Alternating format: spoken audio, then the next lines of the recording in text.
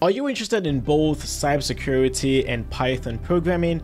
If the answer is yes, you've come to the right place. Hi, my name is Alex. I'd like to welcome you to my very special Python Programming for Cybersecurity course. Now, this is a course I've designed specifically for both cybersecurity professionals and enthusiasts who would like to learn about Python programming, but in a way that is relevant to cybersecurity. So what exactly does a Python for cybersecurity course mean?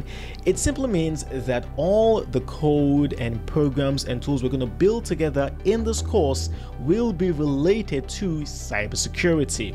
Now, if you've never written a line of code in your life before, if you're completely new to the world of programming, don't worry, I'm going to teach you all the basics of programming, and of course I will teach you the essentials of Python, such as variables and data types, control flow and loops, functions, data structures, object-oriented programming, file handling, and so much more.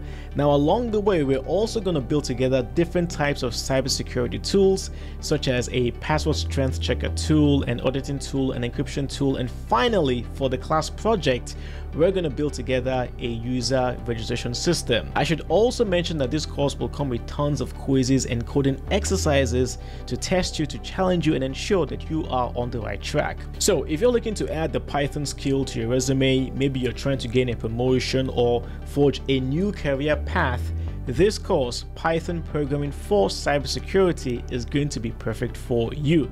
So I hope you register for the course today, and I hope to see you on the inside. Cheers.